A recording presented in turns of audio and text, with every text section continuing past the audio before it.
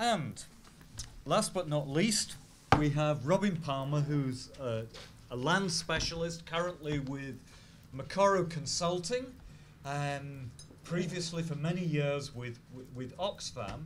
And Robin is going to give us a very brief commentary on a lot of panels which have taken place at the African Studies Association in the last few days on land matters. Robin. Thank you. I want to tell you about a meeting in London this week. At the cost of a mere £2,295, you can attend the World Agriculture Investment Conference at the Regent's Park Marriott Hotel, where you'll be able to learn, quote, why is it time to invest in agriculture right now?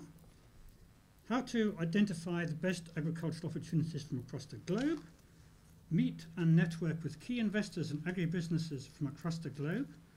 Apparently, there are limited regions in the world which have sufficient land with good agri-production climates and potential. These regions are still relatively low priced, so the future capital gain opportunity is very good. Moreover, you'll be able to learn more in 2 days than you can through months of research. Who could ask for more? 2000. Yeah. So you're urged, sign up for your ticket today and reap the rewards. There you go. So down we go to the Regent's Park Marriott Hotel. That sort of thing is why I'm interested in land grabbing.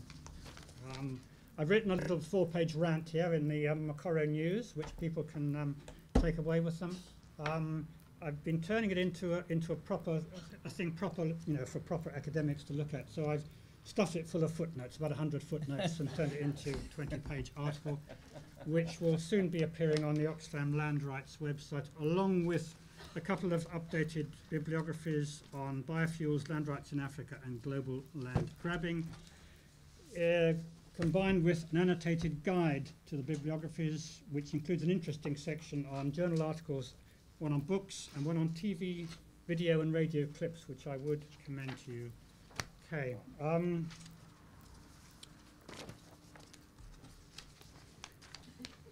So last week, I organised half a dozen panels at the African Studies Association of the UK. These were on historical reflections, land in post-conflict situations, a couple of ones on fast track in Zimbabwe, something on women's land rights, and something on land grabbing.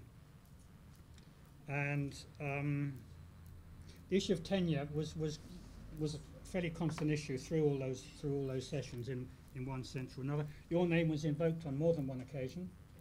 I accept responsibility. And I just want to run through some of the comments made. Lionel Cliff, as many of you will know, was doing an interesting comparative study of land reform in Kenya, Zimbabwe, South Africa. He makes the interesting point that whereas South Africa transferred existing farms intact, in Kenya and Zimbabwe there was subdivision, and implicit in the South African notion was one of group farming, which was, he says, is a weird thing to contemplate in a market context, and this was very much, in a sense, I guess, pressure from the World Bank at the time. The problem now in South Africa, one of the problems now in South Africa is what entities do you put in place now that things have collapsed, now that the original, land reform systems have pretty much broken down. The state has now become a major landlord and is leasing land out to land reform beneficiaries. In the meantime, a lot of land reform land has leaked back to white farmers, kind of like sort of counter land reform. There has been a green paper on offer in South Africa. It's been supposed to have been out in the middle of the year. It was presented to Cabinet. It's been delayed. There's talk of limiting private ownership.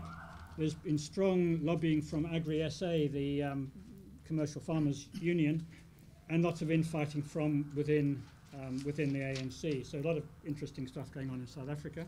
In Kenya, Lionel made the point that nothing in the Kenya land reform program worked out in the way in which it was intended,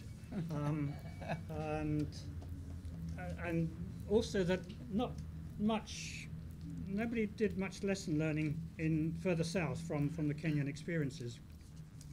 interesting point about lots of women forming support groups and buying land as groups in response to a whole series of things going on. Finally, in Zimbabwe, growing pressures, and Mandi can talk about this, I think, growing pressures to restore property rights, including in the communal areas, following the model of the wonderful Hernando de Soto, that, you know, give people property and everything will turn to gold. Terence Ranger thought this was an absolutely disastrous idea.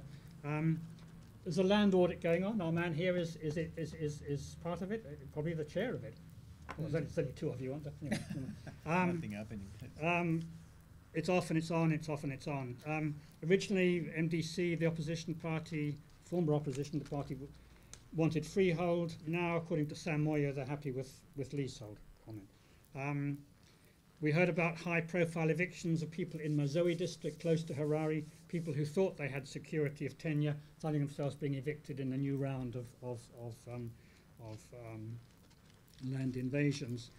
But essentially around all this was debates about what form of tenure. In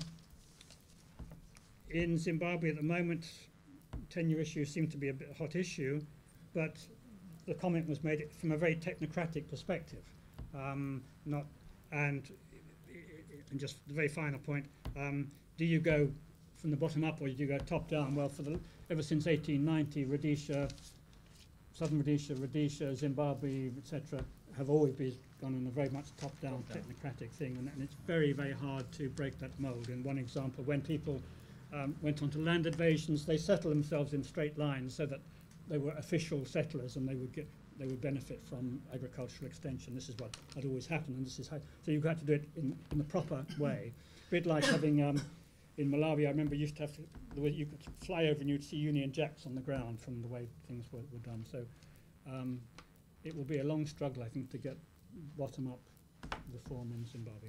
Sorry, that was rather rushed, but I was only given about 3 minutes. Thank you. Thank you, Robin. Okay. Questions, reactions? Lady here in the front row. Stick those down the end that people can pick up if they want to.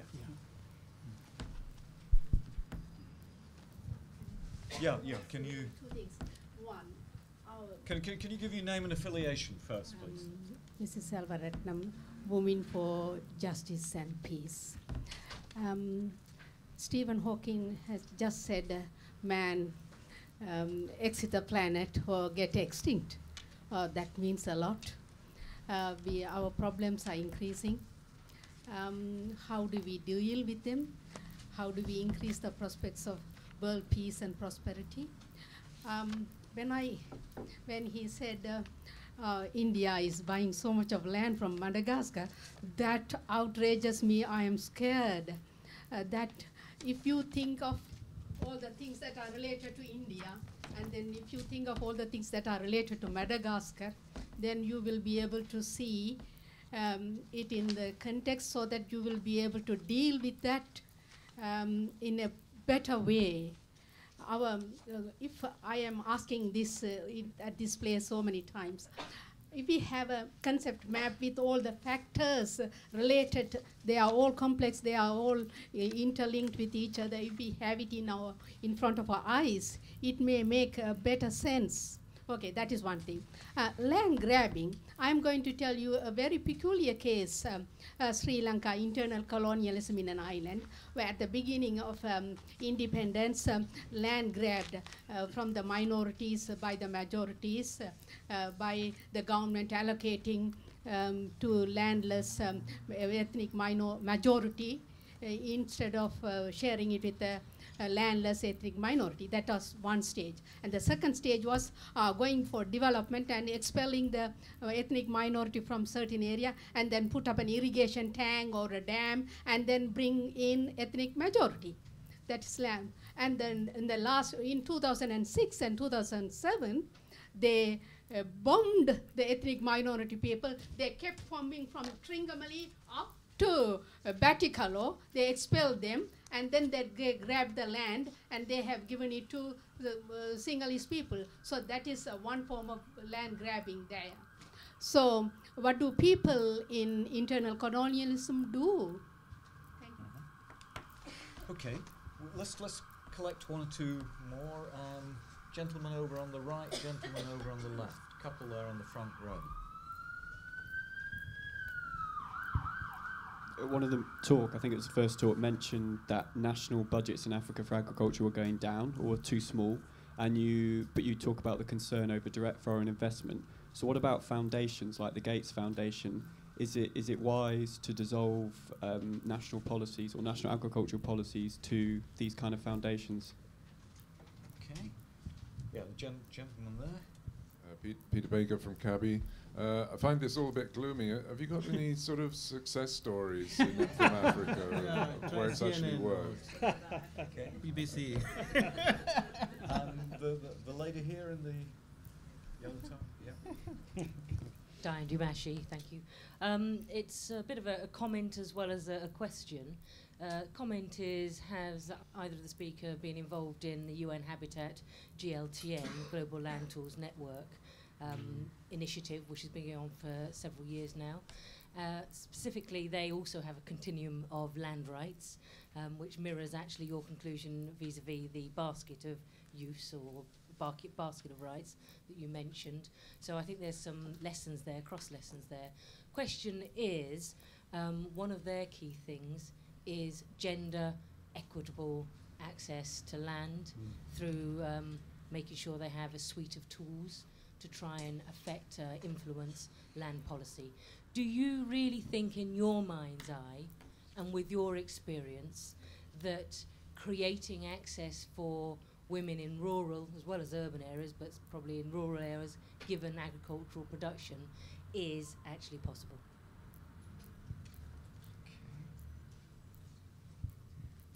What's the question? Let's have one more. Lady on the back row there, and then we'll have another round. Hi. I would like to talk about the topic about the water resources, which Mr. Woodland talked about. There are lots of places, for instance, in Uganda, where there are lots of water, but people are not. People need help. I mean, not help. Need to be educated how they can use that water to irrigate the land where that water passes. But the water is really there, which can be used efficiently to irrigate the land and make use of the land during the dry season. But the only thing which people don't have is how to use that water and how to use simple methods of irrigation without using a lot of money to invest into that irrigation system. Is there any plans which can be, is there people who are interested in making small ideas which can help people use that sort of water to develop their land other than big pictures which are really made? Okay, let's get some responses to some of those questions. Question about ethnic conflict and land. What about the Gates Foundation and other private foundations? Have we got any successes? What about gender and land? And what about appropriate small-scale irrigation? Mandi. Oh, thanks. No, you don't have to answer. We'll go now. Yeah, I'll start.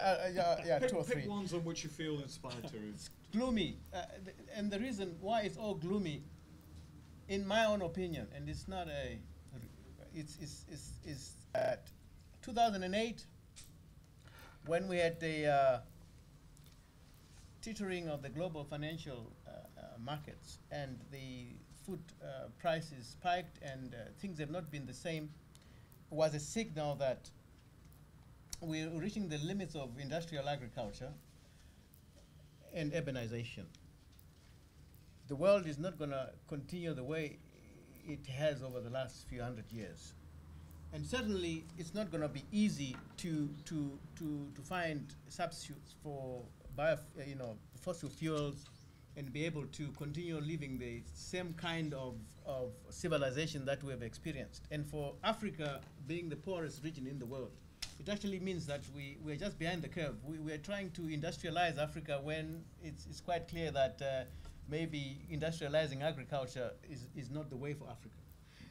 In fact, I would argue that it's not likely to be the answer at all. So the gloominess is not just from the industrial world, which is trying to recover its economies, but for Africans, it's like a double jeopardy. You're trying to imitate, but then you find that maybe you're imitating something that you should stop imitating. It's very, very difficult. Because of this lack of holistic view of how are we going, what kind of advanced human civilization are we looking at 50, 100 years from now? There's no serious debate about it. The Americans and the Chinese are still fighting about who's going to reduce more atmospheric poison than the other without jeopardizing economic prowess, blah, blah. So it's going to take time. Global commons is a big issue for the future. So African governments have not spent enough on agriculture, that's for sure. But at the same time, there are other ideas which have come from, I believe some foundations and NGOs probably have a more sustainable solution than the Gates Foundation. And I'm pretty friendly with the Gates Foundation, but the major difference between the Gates Foundation and other kind of, call them mainstream ideas, is that for the Gates Foundation, the solution is purely technological. Because Gates Foundation's idea of the world and his idea of philanthropy is that there's always a silver bullet for everything. There is one technological solution. Technology is more important than people. Development is about people. Development is not about doing things for people. Development is empowering people that can fashion out their own history. So putting up a few large seed companies which produce seed for every African farmer and then one company that produces fertilizer for half the continent is not the solution for Africa. It's about African farmers being able to build similar size industries, but through an amalgamation of small producers adding up their produce to large industry rather than a few large companies doing everything for everybody. It's not going to work, I'm sorry to say. And I suppose those are the two main points that I was going to answer to. The thing on the land audit in Zimbabwe is not happening yet because it's happening slowly because the political process is slow. I think once political reforms accelerate, the audit will also be more conclusive. Yeah, that's what I would say. Yeah. Phil, would you like to pick out one or more of those questions? Positives. I mean, I think one of the things we can say is that there are instances where development can happen very quickly. And I think this gives the lie to the sense that things can't happen. Case study that I did in Mali quite a few years ago involved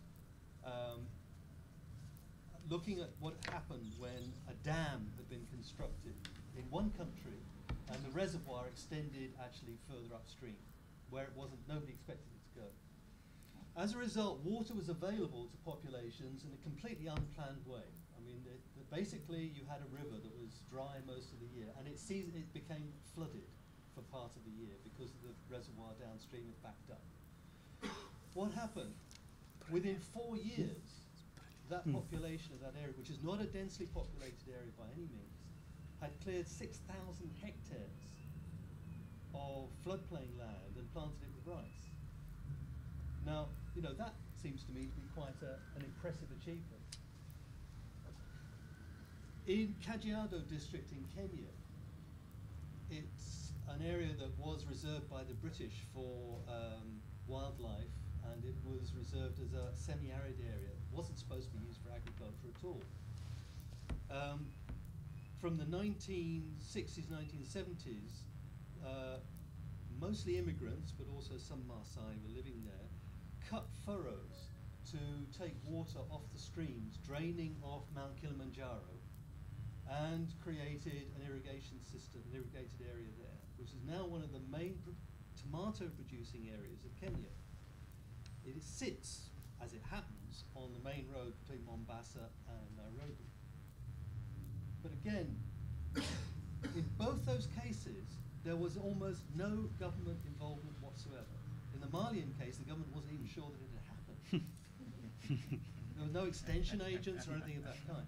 Now, I'm not saying that this is a case for bottom-up development. I'm just saying that under the circumstances where resources become available and where there are market conditions, then people are capable of reacting very fast. There's a vast irrigation system that's been cut, again, by people acting pretty much without any outside support on the border between Mozambique and Zimbabwe. Much of this was done by Zimbabwean farm workers who were leaving Zimbabwe and settled on the frontier area. There were two activities. One was gold mining, small-scale gold mining, and the other was this irrigated farming system. And they cut furrows to distribute water around. This is an extremely dynamic area. Now, as with all gold rush areas, it's not very pretty. But I think what one needs to understand is that circumstances in many parts of Africa are extremely dynamic. Things will happen very quickly when people see an opportunity. And as I said before, one needs to have a sense that Africa is full of people who are moving around. The idea that Africa is made up of people sitting in villages waiting for something to happen, I think is extremely unhelpful, in my view. And so, do you call these successes? I think that certainly there is evidence of, if you like, potential for things to happen very quickly. The question is, what should channel that? What kind of support would be productive? You mentioned the idea of supplemental irrigation, which I think is one of the huge questions. Why has it never happened? Africa's exploitation of water resources is absolutely tiny. In India, it's 35% of water is used largely for agriculture. In Africa, it is 2 to 3%. I mean, it's nothing. So what actually happened? Why is this? Certainly we know that during the 1970s there were a lot of efforts to build irrigation, and there was a lot of problems that arose. Many of those problems arising out of land tenure, as it happened, and ham-fisted efforts to try and overcome those. We know that during the 1980s and 90s there was virtual moratorium on international investment in irrigation in Africa. Nobody invested anything at all. We now know that, we're going to double the irrigation in Africa within 5 years. This is what the Commission for Africa said. So suddenly we want to put irrigation in Africa. My question is, do people understand what went wrong last time? Is anybody interested in finding out? Because, again, when you put in an irrigation system or when you increase the productivity of land, one thing you can be sure of, the value of land will increase. Therefore, where you have confused or potentially conflicting claims over land, those must intensify because people will want more of it. So you could actually be unleashing problems unless you look at the land issue properly. Women, and this relates to that,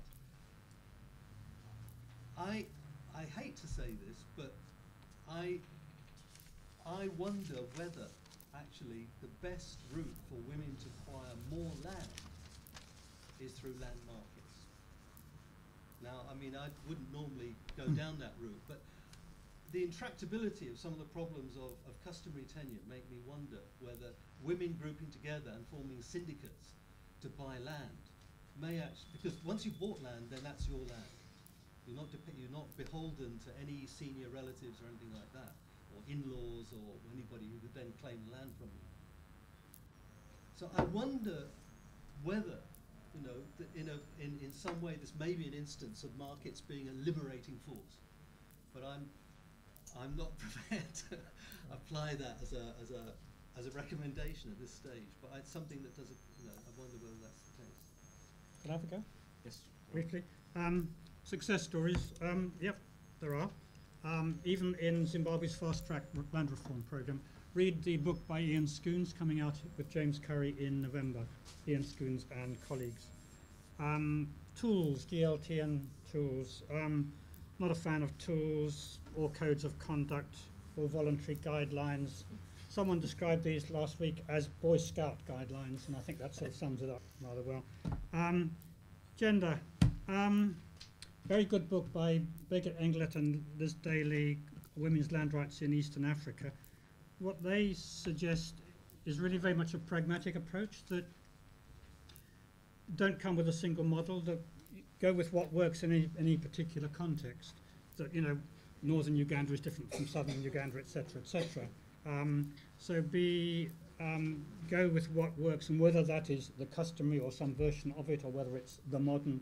And I agree with the comment actually that buying as groups of people, as is happening in Kenya, particularly when you've got issues of property grabbing and the HIV and AIDS epidemic, women become very vulnerable in that kind of context. But there are success stories within that book I just mentioned on women's land rights in Eastern Africa. So it's not all doom and gloom. A lot of it is. Thank you. Look, for those of you with an eye on the clock, I'm afraid I have mismanaged the time, but with your permission, I'll go on till quarter past, another 7 or 8 minutes. So that's just enough time for 2 or 3 more questions. I didn't look this way last time. Lady there in the blue. Yes, sorry. Is it blue or am I colourblind? Sorry. You commented on productivity of small scale versus large scale. I'm wondering if you could say something about sustainability. Gentleman, Benny over on the back, and then we'll, yes. With due respect, should we not be, sorry, my name is Benny Dembitzer. Should we not be looking at the main reason why there is a push for land grabbing? There is a huge global food famine on the horizon because there are so many interests in producing more food or grabbing the food that is available. And countries, for example, like Saudi Arabia, in order to save water at home, are now buying land in Africa, for example. Korea has done the same thing, as we have heard.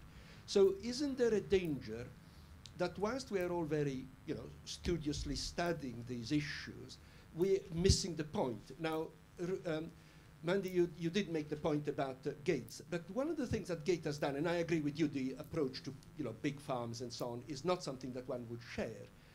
What he has done by enabling the World Food Programme to place orders with local producers over a period of several harvests ahead, he is putting money into the hands of the farmer exactly as one would wish, because then through the help of social structures, women will have more power. I should elaborate more, but you know exactly what I'm talking about.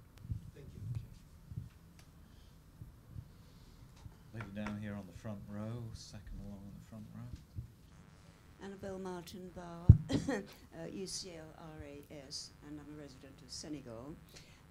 What's going to happen to the nomads and the pastoralists and the sand people with all this land business? What's going to happen to them? And if not the Gates Foundation, how about the Mo Ibrahim Foundation? Okay. And we'll take one more from the lady here.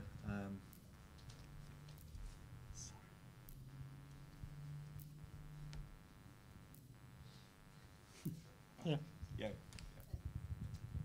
Louise Winstanley. I wanted to ask a little bit when you were talking about the efficiency of large and small scale farming. You talked about measurement in terms of output per unit and labour, but I'm just wondering whether we're not going to have to really change how we measure some of the outputs, particularly in light of food security issues. And I wonder how we measure the kind of outputs in terms of food security. So when you start to industrialise, very often you turn over to modern cultivations, biofuels, etc. Are we not going to have to really measure output in other ways? Okay. Yeah, I'm going to have to truncate it at this point and go back to our panellists. Okay, I'll pass. Thank you. You'll pass. Yeah, I was going to do it in reverse order.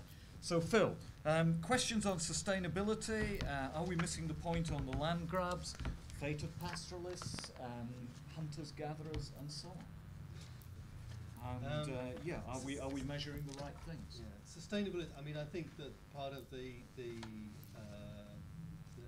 concern, I suppose, about farming is that there is a widespread perception that what you could call industrial farming, I mean, the farming that actually prevails in most developed countries, is unsustainable, and is likely to become less so. It's becoming more unsustainable as certain things change, like the price of oil. Quite obviously, would certainly make it much less supportable economically, but also pressures to mitigate climate change would mean that industrial agriculture would be expected to use much less oil and indeed to become carbon neutral. I mean, there are those kinds of pressures. And I mean, I've seen papers produced by the FAO that seem quite sanguine about this. And they say, well, actually, large-scale farming could become carbon neutral by undertaking a couple of things, becoming organic, basically, and adopting what they call conservation tillage, which means that you don't plough. Well, conservation tillage normally uses pesticides, I mean herbicides, as things stand, but they say that there are other ways of doing it. Now, in other words, if the FAO takes this view that basically says, well, we could tweak the large-scale system a bit, and actually suddenly it's become much more sustainable. There are still issues, it seems to me, about how you transport the stuff around the world and so forth. I mean, there are transport costs and so forth. In other words, it's probably not just the production system that one needs to look at. It's the whole distribution system, big retail, big distribution depots, all that kind of stuff. Heavy refrigeration, these kinds of things. So I mean, I think there have to be concerns about the present system. But as I say, there are influential organisations that see this as being simply a technical matter of tweaking the technology a bit, and we'll be fine. Now, I'm not sure that I would necessarily go along with them, but there's certainly views there. I think that the concerns with sustainability have led people to say, well, maybe we should be going more small scale, more labour intensive, and so on. And it's at this point that I start to say, but okay, what would this look like? What would more labour intensive farming look like? How labour intensive? And is it possible to sustain lifestyles that we would accept by going down that route? Or would people actually refuse to do it? I think there are big questions. We don't actually have very good working models of labour-intensive, small-scale farming that basically create good standards of living.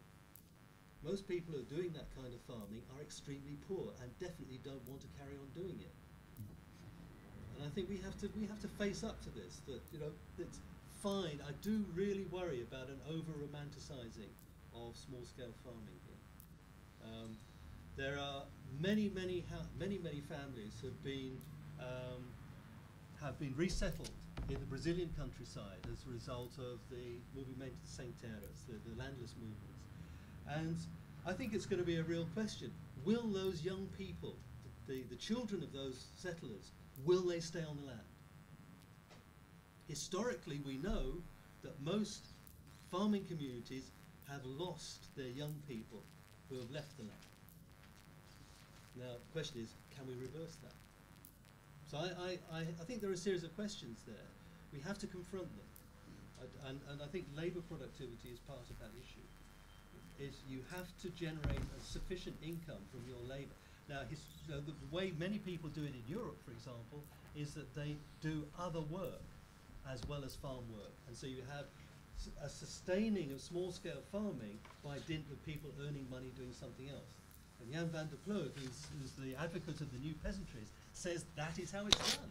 In Holland, for example, that's how the peasantry in Holland sustain themselves, is effectively by taking part in the labour market, where they earn money, which then effectively subsidises their farming.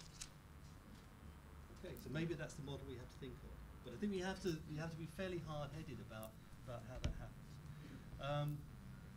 Denbits, yes, are we overlooking the problem about the food famine? I'm not I'm not perhaps as worried about shortage of food as perhaps many people are. I think there are clearly big demands on certain kinds of agricultural output. Biofuel seems to be almost limitless demand, as long as the United States government and the European Union are prepared to subsidize it. It's not a commercial proposition, except that it's subsidized. So, you know, there are questions there. Pastoralists, I'm afraid I think they're they have been historically victimized by almost every system, every political system they've lived under. I'm not sure that's going to change. Mandi, you have the last word. Thank you. The issue of small scale, large scale productivity, sustainability, I guess has to be looked at in a more dynamic sense over time. One of my earlier comments was how everything can make sense within a certain context, and then immediately it doesn't make sense in a larger context, or vice versa. And that's certainly where we are in terms of human civilization. So in terms of industrial agriculture, spurring urban industrial growth, etc. in the world, and food surpluses. The irony, for instance, is that the United States can export food aid because their farmers are overproducing. But at the same time, that system of production is polluting, is causing more climate change than anything else, meaning that Africans are going to increasingly need probably food aid in the next foreseeable future. So in many ways, what aid is doing and what needs to actually happen for sustainable development is another thing. So industrial agriculture, heavy duty, may appear to be highly productive, high rate of return per unit labor, etc. But at a global level, it's a disaster. So this inability to have agreement between the development world, the World Banks and the UNs and so on, the inability to get national governments, or let me put it politically, since it's the last one. Since you come from Zimbabwe. Since I come from Zimbabwe, let me put it politically. In 2008, it occurred to me, something that had never occurred to me before, that once faced with food insecurity, highly developed industrial nations start behaving like developing countries. Yeah, absolutely. The only difference is that if it happens in the United States, as an example, once any issue whatsoever becomes a national security issue for a powerful country like the United States, you can be rest assured the rest are secondary issues. So we can sit here and complain and analyze land grabbing in Africa, but if it is an immediate solution to a perceived security issue, then it's going to be done. So this is the world we live in today, that although Africans are poor, but at least one thing that the world can learn from the Africans is how to deal with common issues and dialogue them and try and get a consensus that, okay, we specialize that it is Africans at village level and small clans. But the world is desperate for capacity to sit at Copenhagen and actually come up with a way forward that allows us to know at a global level what type of agriculture generally should we be pushing forward if it's going to be sustainable development for everybody. Now, in terms of return, of course, any factor can have high return depending on what is the most limiting factor. So at any point in time, a society has to figure out what is the most limiting factor on our agriculture at the moment, as an example. If it's labor, then you maximize returns to labor, but it may not be labor. It could be capital. It could actually be land. So as long as you got 70% of Africans still on the rural and are not urban, you can be rest assured that for a long time, it is important to make sure that a return to land becomes important, because there's so many people out there seated on that land. So I'll sum that up by saying sustainability is a dynamic issue. At a point in time when there's rapid urbanization and industrialization, yes, it makes sense to go for larger scale, consolidate, because that will lead to sustainability for that period, as long as you can deal with other climate issues. When it comes to as I said, you know, the issue of short and long-term solutions is always important. In terms of food insecurity, in general, I would say, wherever it is, not just Africa, poverty is the major reason for food insecurity. So at least you can say the long-term solution to food insecurity is economic development, if poverty is the main cause. But then long-term development can take very long. So what do you do in the meantime if you're a responsible government to ensure that people don't fall through the cracks? That's where you start having policies which may contradict each other. A short-term policy may then contradict a long-term desire for broad-based economic development. So it's pretty, so whilst I like Gates Foundation's idea of buy local, so that World Food Programme, which is more responsible than other UN agencies. I think it's a brilliant. Only of recent. So that is highly positive. And finally, on the issue of the most, I'm working with an organization called Africa Forum right now to do a study on the marginalized communities of Africa, of which I'm not a fundi, I'm just learning more about it myself. One of the cases, the nomads, the pastoralists, the Basaro people in Botswana, Namibia, South Africa, a very, very important and interesting case. And it all goes back to the point that these communities, which are being subjugated by some of the most democratic governments, Botswana is supposed to be the most democratic, responsible government in Africa today. But I had a one-on-one conversation with the former head of state, what was his name? The one who came just before Ian Kama. Festus Mogai. And he would froth on the mouth when it came to his desire to see all Basara people go towards civilization and leave those forests and game reserves and go into orderly development. How are we going to assist them if they're not in orderly lines, like the British taught us, bring everybody in the how are we going to civilize them? And here is actually a very, very capable, good manager, one of the best presidents the country has had, but he's carrying this paradigm in his head, and the Basara people are a typical example of people who mastered the environment so well and their way of living that they practically are the most efficient people on the African continent. They don't need a government to survive, but they could show our heads of states and governments how to leave people alone, and they will do better than an irresponsible government. And that's where maybe I might, when I appear to contradict myself in terms of tenure, it's because, and this is my final point, in Africa, I look at tenure and all the issues we're talking about against three possible paradigms. Okay, are you going to have tenure, security, or agricultural growth development where you have one, state anarchy? So it's a choice between state anarchy or a market anarchy, or what I would call traditional anarchy. And I can tell you, as an African who grew up in the village and seen all the life, etc., at the top of my preference would be traditional anarchy. I'd rather live under traditional anarchy than a government anarchy in Africa, because I'll probably survive it and I'll probably know how to cope with it. It's a toss-up between market anarchy and state anarchy. So that's why you find that I would argue strongly for the traditional system and a way of getting it to survive under a state system.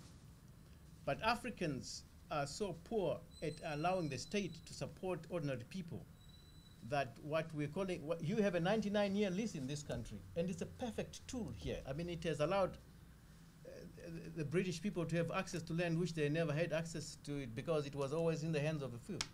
But I'm not going to push for that in most African countries because the government won't be able to administer it. Not that is a bad instrument. But if the government could be responsible enough and put in place capability to manage it, then it will be a liberating effect. Thank you so much. Thank you, Mandi.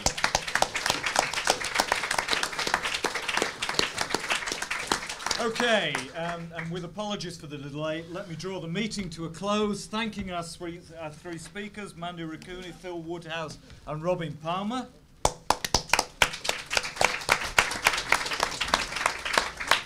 And just to say, the final meeting in this will be in 2 weeks' time on the 5th of October. We'll announce it later this week, probably at midday. And that will take the form of a panel discussion on the future of rural Africa. And the leader of the panel that we've got lined up for that, some of you will know her, Lindiwe Sibanda from Fanapan in southern Africa. But thank you ever so much for coming along today.